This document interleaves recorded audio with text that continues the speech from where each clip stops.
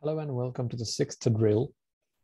We have to write a function that will take a two-word string, and it will return true if both words begin with the same letter. For example, here it's to string, both the words start with the same letter, so it should return true. If it's not, if it's to string, then it should return false.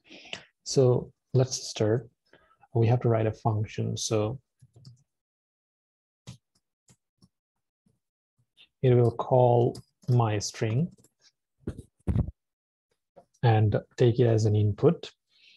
And then we have to split the string so that it can actually store the two words that it contains.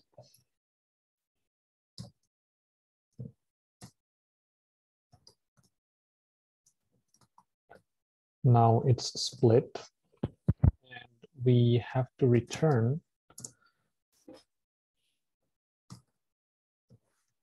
we can use the double indexing technique.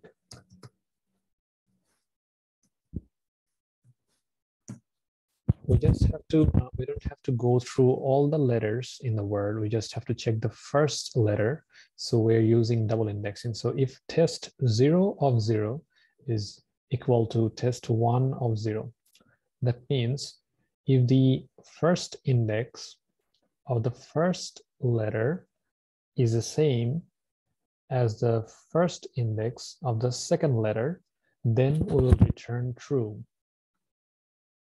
Otherwise, it will be false. So let's see if it works.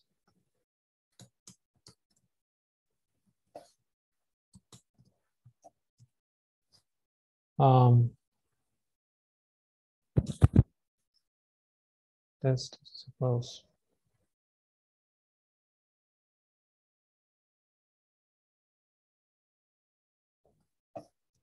We have to use the split attribute.